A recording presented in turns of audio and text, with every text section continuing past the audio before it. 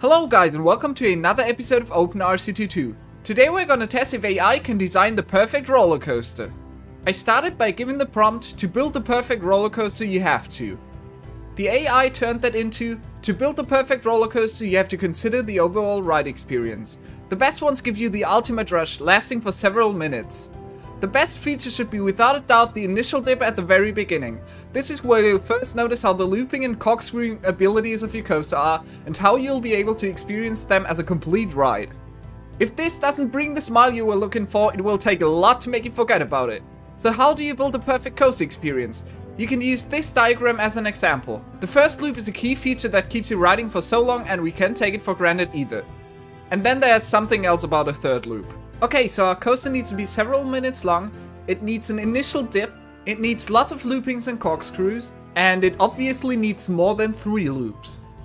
Then I gave the AI the prompt, the perfect roller coaster starts with. The AI continued with, the perfect roller coaster starts with the bend of a seam. Imagine a notch line in the grain where the grain is broken and the section breaks open. Just enough room for a wooden splint to fix it and allow it to be glued or painted, as the splint cures it. And I don't know what that was, but it certainly isn't a description of a roller coaster. That's why I gave the prompt, the perfect roller coaster looks like this. And the AI said, as the coaster starts to pick up speed, the cars suddenly pick up speed as well. The car that is next to you keeps increasing its speed. Then you release an acceleration cord that presses against you. For me, the most dangerous part is that you have a novice rider, the thought of the acceleration cord is enough to send you flying into the car in front of you. I usually put up the crossbars and slide along in my seat while watching for pedestrians and cars.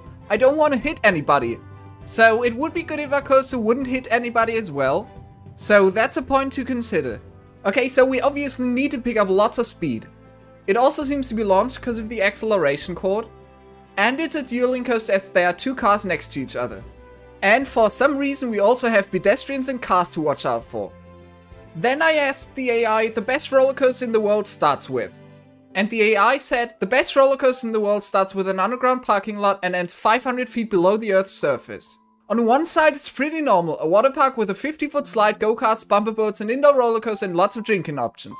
The other side though is super freakish. The coaster's carriages slide out from underneath it into a tunnel that's longer than a mile, and when it opens you're staring straight down a 120-foot tunnel into the Earth. The view is not for the squeamish. Okay, there's a lot of information in here. We have an underground parking lot, and we end 500 feet below the Earth's surface. We also have a tunnel that's longer than a mile, and a 120-foot tunnel into the Earth. Then the AI said that the perfect roller coaster has a perfectly smooth, seamless and silent ride with minimum G-forces. Riders need not wear special shoes, helmets or contact lenses, cause apparently they don't need to see anything. Riders need not consume any beverages as there's no need for chiller. I think that this contradicts the rest of the stuff we already got a little bit. So as a last prompt we're saying the perfect roller coaster has. And according to the AI, the perfect roller coaster has an average drop of 0.1 miles and averages 0.6 miles of inversions. Then there's something about Walt Disney World. And then we got an interesting part. Each ride consists of an elevator with a short drop followed by a vertical loop before dropping again and rising back up to the top. The second tier consists of a horizontal loop and a vertical drop before the second vertical loop. The final tier is 2 more vertical loops and then a second longer drop. So we got an average drop of 0.1 miles. We got 0.6 miles of inversions. Apparently our coaster is structured like this. We got a drop, a loop, a drop, then we're going upwards, then we got another loop, a vertical drop, a loop, 2 loops and then a longer drop. Now with all of that information we can finally start building. Enjoy the time lapse!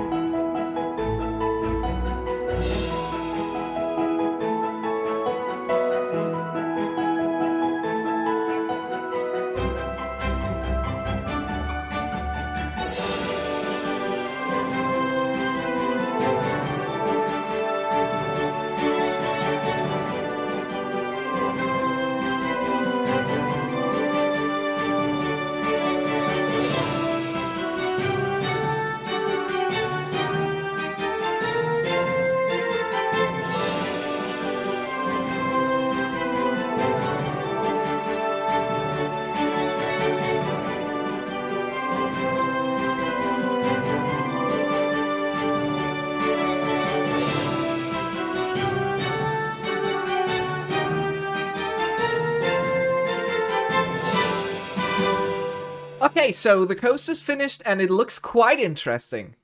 As you can see, it starts right here in an underground parking lot. So the launch and the dueling seem to work as intended.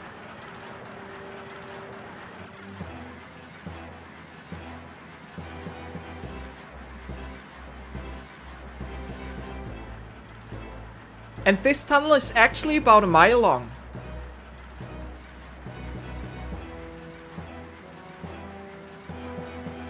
What follows is the 120-foot tunnel into the earth.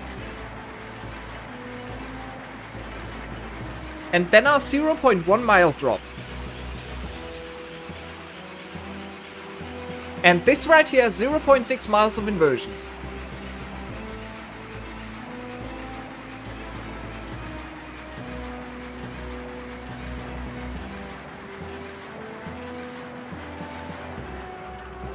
Now we got a drop, loop, a drop, we're going up, then there's another loop, a vertical drop, and then 3 loops. And all of this is followed by a longer drop.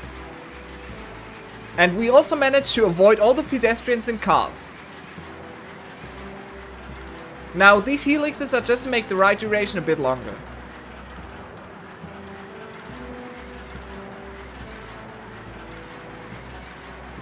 And here we got some corkscrews.